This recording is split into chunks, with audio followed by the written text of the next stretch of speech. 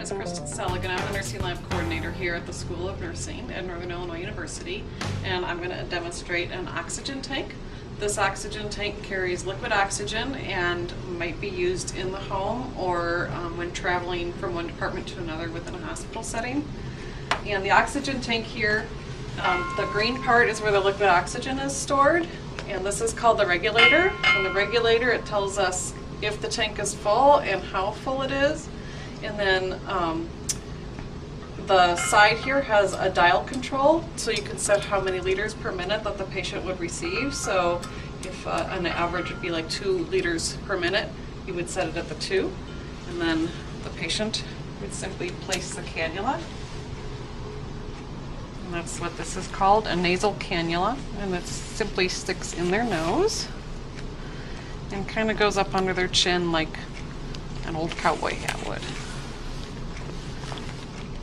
And there's different forms, but if a patient is at home, this is typically what they would wear. Oxygen tanks help them by giving a patient who may not be breathing well on room air, gives them a little extra oxygen to circulate throughout their blood and feed their organs a little bit better.